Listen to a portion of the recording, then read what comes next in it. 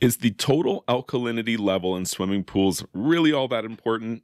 And maybe you're having trouble balancing your water chemistry and you've kind of ended up with everything in the right range except for the total alkalinity. And you're like, do I really need to worry about this? And the answer is, I mean, yes, ultimately, at the end of the day, there is a reason why we have established ranges for the total alkalinity.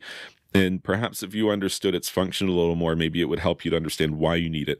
And the reason why we need it is without the total alkalinity, or let's just say you have no total alkalinity, it's reading 0, you can expect to have wild and unpredictable fluctuations in the pH of the water, which obviously would be not ideal at all.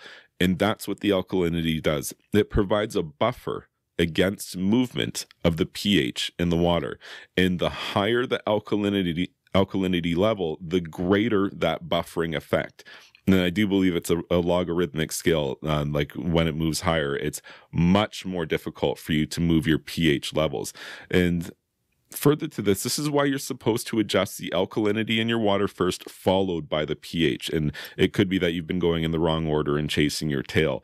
And when you finally do get your alkalinity set at the right level, perhaps 100 or 120 parts per million, it kind of depends. Every pool and spa is unique. So the exact level that you need to have will change, but you probably are going to need to end up in that level.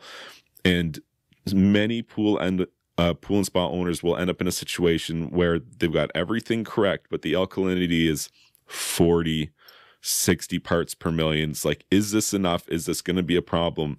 And the answer is yes, ultimately you should be trying to achieve it in the correct range along with everything else. And the way you accomplish that is by starting with the alkalinity and then adjusting the pH.